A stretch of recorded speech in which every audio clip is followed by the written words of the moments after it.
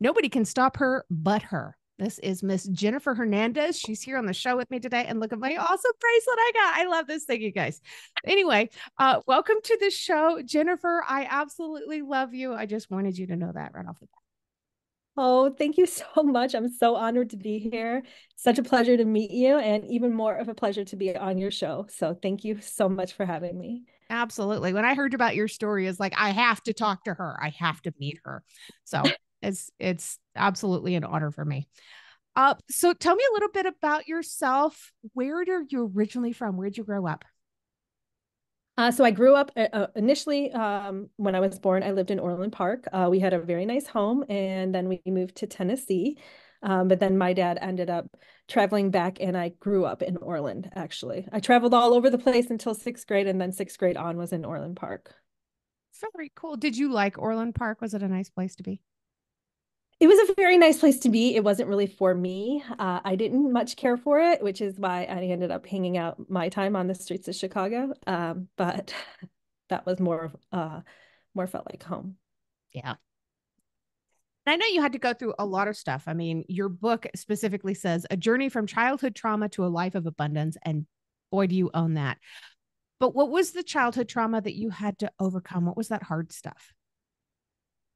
So my mom had a really tough decision with her second marriage to desperately try to save it. Her husband, which was my stepfather, wanted to move to Tennessee, and she gave me and my brother the option of whether we stay with our father, because we grew up with our mom until sixth grade. I was in sixth, my brother was in seventh, and she gave us the option that summer to stay with her and move to Tennessee, or to live with our dad, and he would take over as sole guardian. So we chose to stay with him. And it was a great choice. It was the best one for us for sure. And that's what she felt as well because of the situation she was in. But I had some abandonment issues. Mom left when I was 11. That was a very tough time for a young girl. So I went through it. And by the time I was 13, I was running away from home, looking for love in all the wrong places. Ended up getting me kicked out of high school, straight F sophomore year, sent to an alternative program. My mom did move back a couple years later. But once you leave, like it's kind of like the damage is done. Like you can't really fix it. Now it's up to me to want to fix it. And I can't fix something that I don't know is broken. And at that time, I was just a runaway train, and they desperately tried to save me from myself and had me locked up in different adolescent facilities. But there really, each time it just got worse. It was really up to me to want to change. And I didn't at that moment. So It's hard to change when you don't want to, or you don't realize that this is something that you need. You know? yeah, and you don't realize why you're hurting. Yeah. I had no idea. Honestly, and it's crazy because I was literally in patient facilities multiple times, and then I even went to school at a hospital. So I was there all day long, counseled all day long, and they never got to the core of any of my issues, which is kind of why I'm like counseling. Yeah, no. Because like the thing is, and I'm gonna say this, and I'm gonna say it loudly, and I'm gonna say it from stages. I'm going to say this, like parents, if you want to know why there's trauma or where the trauma is coming to, look in the mirror. We're all imperfect. But knowing that you're imperfect and trying to fix and work through the issues that we caused our children. That's right. I'm saying me because I rolled some of those negative behaviors over to my children, and then I have to be the one to help them fix it. But first, we have to have consciousness and awareness that we are the problem, you know? And the truth is that I just figured out where a majority of my trauma comes from just 2 years ago. Just 2 years ago, in 2023 was the year that I learned how to love myself. And I'm 46 years old. But I'm so grateful because sometimes people don't learn that in this lifetime. And so I'm glad that I finally have. And now I can have the life that I really desire because I couldn't call in the love that I wanted from someone else or the life that I wanted from someone else when I couldn't even give it to myself. If you're not able to give yourself the love that you desire, how are you going to call it in from somebody else? You don't even know what it is because you're not even capable of giving it to yourself. So the most important thing for me is, teaching my kids how to love themselves fully before they bring children into this world or before they enter into a marriage. because then they'll be able to keep themselves at the core, you know? Yeah, absolutely. I could not agree with you more. It is so important that we understand what it means to love ourselves, because through that we can understand what it means to properly share love, and we can start to have those healthy boundaries on not letting abusive people into our lives to take advantage of us again and again and again. Yeah. Yeah. That's a And I big think problem for a lot of people. yeah, and I think the huge thing is just being able to forgive, and the thing is too is that people don't realize, like, guess what? My parents didn't change. You know, they're not aware of how much trauma really they had that they rolled over to me. And that's okay because they don't have to be aware because I'm aware. So I didn't need them to heal. I just needed to heal myself. And then I can welcome them back in as who they are and set appropriate boundaries for myself. So that way, and it definitely changed everything.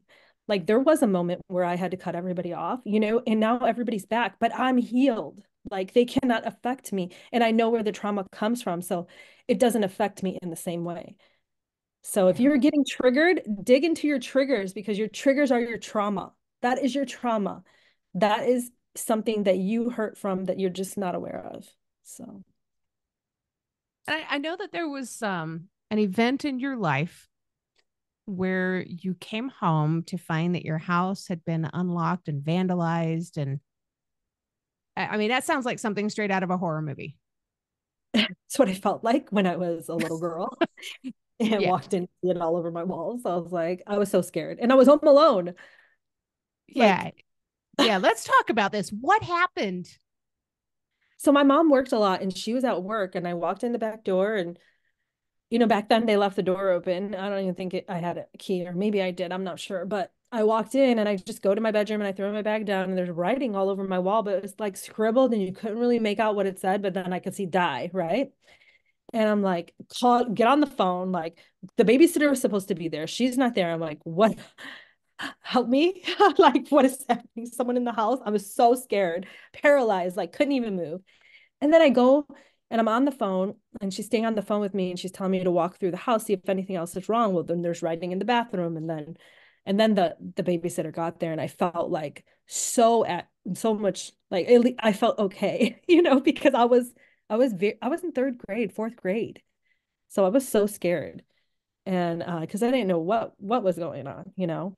Yeah. And then we Wow. found the whole house, like everything was like vandalized. Someone was in our house. So and they destroyed a lot of things and popped my mom's waterbed. Goodness. And how old were you? So, I mean, I had to be, if I was 11 and 6, I was like 9 years old. Goodness gracious. 9 years old, like, I mean, it was a different day back then, but still, like, to walk in and see that, yeah, I was petrified. And then my mom blamed me, and I was like, what? Not I cool, was like, mom. well, and just think about, what's funny is now that I'm talking about it, and I guess I can see why that was very important for them to share because that must have caused me so much trauma, actually. Mhm. To be a 9-year-old whose house is vandalized, and then your mom thought it was, why would I ever write on my walls like that, die or kill you, like that, or, break, like there was so much vandalism. And I know that that was my mom just being very scared because she was receiving calls and other things that I wasn't aware about. So she was freaking out really. But to blame me, like it was really weird. Yeah. Really weird. Yeah, I literally talk about trauma. I cried myself to sleep. Like I just like, because how could you think I could do that? You Yeah. know? And then I think I don't pay attention to like all those details of like how much that really could have broke my spirit, right? Right. Um, but yeah, it She definitely, I mean, she didn't trust you. She didn't believe you. yeah. You didn't And I'm feel safe in that moment. and I'm 9 years old, you know? It's very interesting. And I just like brush over a lot of things, because I've never been a victim of my circumstances. I'm grateful for all of my circumstances. And because of that, I think it takes me longer to be like, oh, yeah, this is why. Just like my dad, I couldn't see a lot of the trauma he caused me until the last couple of years because he was my only parent for quite some time. He did the best he could do, and I was super grateful for him. And I don't know where I would have been without him, but he caused a lot of damage. And I continued to look for men like him, and I couldn't see it and I didn't know it. And that was because I wasn't a victim of it. But like that's why too, we have to pay attention to like those triggers, because those triggers are what helped me identify the emotional damage that was really caused. Right. Absolutely. I love that you have recognized it and you decided that it was time for you to start working on it. Yeah. And I know that counseling did not help you, Yeah. mainly because there wasn't a whole lot of help in that world when we were growing up. That's just not the way that was done. If there was something wrong, then it was wrong with you and you needed medications. They were giving band-aids instead of shovels to get to the bottom of the problem. Yeah. So, how did you dig to the root? How did you find the problem? Not through that, but but I have to say, the one advice or tip that I'll give people on that, I'm not saying counseling is great and we all need it. And I still, I do work with people like psychotherapists and different people like that. Like I do have my mentor and my team that I go to because we all need somebody, but you need to make sure that they do their work, because we all have trauma and we end up in that field because of the trauma. So if you don't ever do your work, you can go get a degree. A degree doesn't give you anything, in my opinion. But if you're not doing your work, you're not even qualified to advise somebody. So my advice is to make sure that whoever you're going to work with is doing their work. And really what happened to me is I got blessed because I didn't know about anything really positive. Like all of these things were like um just very foreign. And it was, when I was the internet was just starting and things like that. There wasn't like YouTube. So now, I is what I tell people. People have a heightened level of consciousness now, and your children want you to do your work. And actually, some of them are going to require that you do their work, or they're not really going to have a life with you because they don't want that carried over into their family. And we're more aware now than ever. But I actually just got in the back of the room and listened to people who were motivational and inspirational, and people that were where I wanted to be. I needed to be in those rooms and listen to those people because no one else other than people who are where I want to be can advise me on anything, Yeah. because you can't listen to somebody who hasn't even been to where you're at. You can't take advice from people who haven't even had the heightened level of success that you have, and they're going to give you some piece of advice of how you're going to get to where you're going to go. And for a lot of years, I felt like so misunderstood because my head is so in the clouds. Like I have these big, gigantic dreams, and most people can't wrap their head around those, because they're so big. And so yeah, I mean, you just got to follow those who are where you want to be, and that's what I teach my children, and I'm following my own advice. And speaking of your kids, there's one part I actually even marked it out in the book because I love this part so much where you're having issues with your kiddo. And she walks past you into the bathroom. She says, I need you to sit in the bathroom while I shower. And she's practically begging you. Yeah. And she says something to you that kind of gets your blood boiling. What happened? Tell me about that moment. What led up to that and what happened? I was working 60 plus hours a week in the car business and trying to provide a better life for us. And I had like one day off a week, and I tried to give them time too. And it was just not enough time in the day. And so that one day off, I had to grocery shop and do laundry and do all the things. And she's like, sit in the bathroom while I'm in the shower. I'm like, I can't do that. She's like, yes. I'm like, no, baby, I'll be right here. Just go in the shower, no problem. And she was so upset. She went in the shower, turned the shower on, and must have thought that I couldn't hear her. And she said a four-letter word, and it was just really foul, really, really foul. You have to buy the book to know what she said, but it was really, really foul. And I walked in there and I was like, oh, what did you just say? She's like, nothing. Oh, no, you did. I said, don't ever say that again. Oh, and then I walked out of the bathroom and I just felt so hurt. because I knew that she needed time with me. And it was she was acting out and doing something to get my attention because she needed more of me.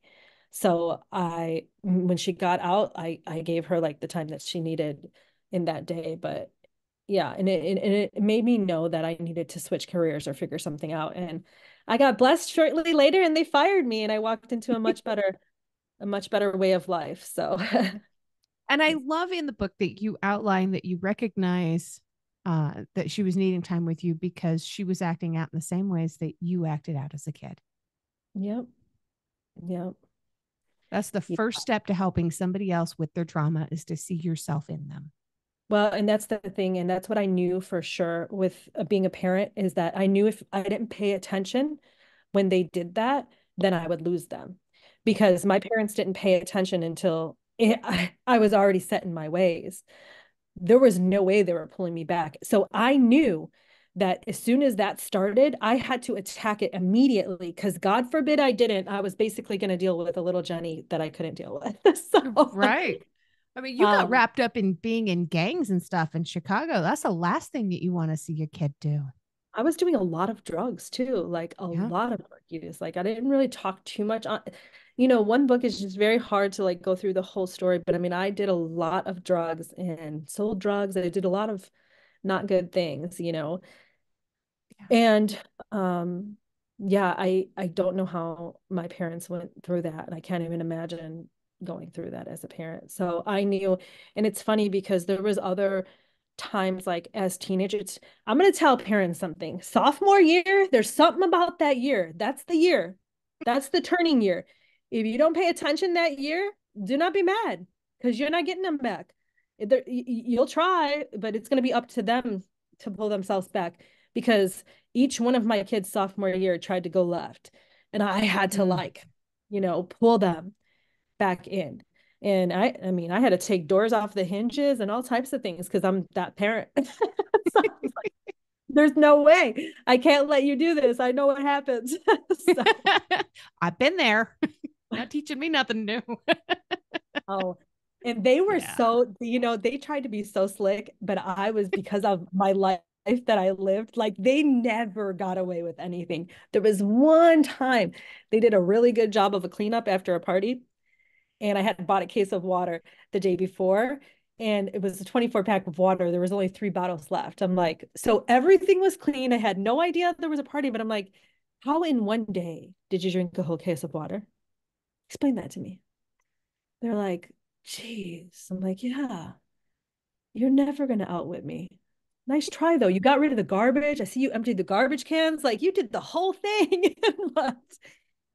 So yeah, you have to pay attention to the details, parents. Yeah. There's some serious responsibility in there with being able to clean up their stuff too. Yeah. So, Well, I mean, it was fear of their mother. it's a good thing to have. Yes. Uh, it is because the younger two didn't have very much fear. I feel we change as we grow older as a parent. I was a lot harder on the younger two than I am on the older two. Yeah. But that's also because I've healed and I recognize some of my wrongdoings, right? And some of my trauma. Yeah. And how old are they all now? So 26. My stepson, I've raised him since he was 4. He's 26. My oldest is 25, and then I have 17-year-old boy-girl twins. Wow. Yeah. So they're all about to 17. go. Are they going through some stuff right now? They're really good. Like they're Wow. really good. I'm really blessed. The first two put me through enough, but we had a lot that happened in a short period of time. So Yeah. we did. So tell me a little bit about this amazing bracelet that I'm wearing. It says, "No one can stop me but me." Is this something that you adopted as your own kind of mantra in life, kind of early on, or is this a new thing for you? Well, it's funny because I didn't the name of the book came from when I was speaking with my mentor. He's like, I've worked with a lot of entrepreneurs. He's like, what do you think is so special about you that you're able to implement? I'm able to think about wanting something and make it happen very quickly. And I said, well, because I know I'm the only one in my way, and no one can stop me but me. He's like, that's it. And I'm like, yeah, because that's it. Like, we don't understand our power. We are the only ones that prevent everything in our life. And it's like, there's so many people who don't take responsibility for their own actions. And they're like, oh, you're attacking me. You're not doing this. This person is doing, these people aren't doing what needs to be. Like, so that's a victim. You're being a victim of your circumstances. Truly, actually, you're projecting. You're getting what you're giving. What you don't realize is all those things that you're feeling, that's what you're giving other people. Look in the mirror, people. We are 100% responsible for all that we call into our life. And the minute you know that is the minute you can make the shift. And so the bracelet, the reason why it's so important is because the first thing that I did when I was learning about limiting beliefs and trying to reprogram the way that I thought is we have to shut that little negative voice in our head up. It's never going to go away. Everybody has it. We all deal with it, but you need to stifle it. And you need to know that all that's going to do is keep you where you are. It will never allow you to get to where you're going. So that bracelet, you can, I used rubber bands, but what I'm hoping is that people will use my bracelet and snap yourself every single time you have a negative thought. And we don't realize how many negative thoughts go through our brain on a daily basis. But like, I'm fat. I don't look good in this. I look ugly today. Oh, all of the things, And if we can just keep doing that if you do that for like a month, your brain is starting to be programmed to shut it out the minute that it happens. And you're not giving them any thought. So like while you're feeding all of these negative things to yourself, like, oh, the whole world is against me right now. They're stopping me from being great. No, the only one who's stopping you is you. Look in the mirror, do your work, stop your crying and your victimizing. You're in control of your life. No one but you can stop you. So that's why it's very important. That was awesome. It has come to that point now where I have to ask my last question, as sad as that is, because I could sit here and talk to you for hours. But my last question is always my favorite question because it changes every day depending on where you're sitting in yourself right now. Yeah. What is one thing that you love about yourself that's not related to your physical appearance? Um, the first thing that comes to my head is just no limits that I have. That I truly believe that I can have anything in this world, like anything. And that's a special skill to master. It's taken a lot of work, and I'm I'm so grateful for it, because I used to cry why me, and I stayed stuck there for a very long time, and I was hurting, and I'm I'm still hurting. This is a process, because as we evolve, the lessons get harder. I feel like in the last 6 months, I have literally buried the old version of myself. I feel like I just threw the last bucket of dirt on my grave because that person who I was before, she's gone. Like she does not exist.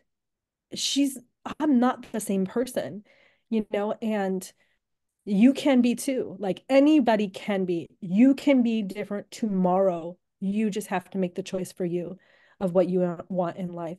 But you gotta be 100% responsible for you. No, everything is not happening to you. It's happening for you. It's happening for you to push you to your next level because you're going to get a choice to decide. Are you going to do right by people or are you going to go left? Because not everybody is great. You're going to make that choice, but you're going to have to live with the repercussions of that. So.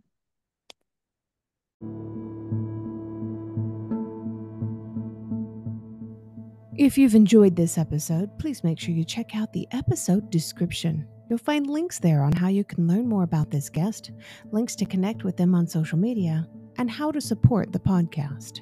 Remember, I don't get paid to do this. My boss is a bit tight-fisted, but I can say that. I work for myself.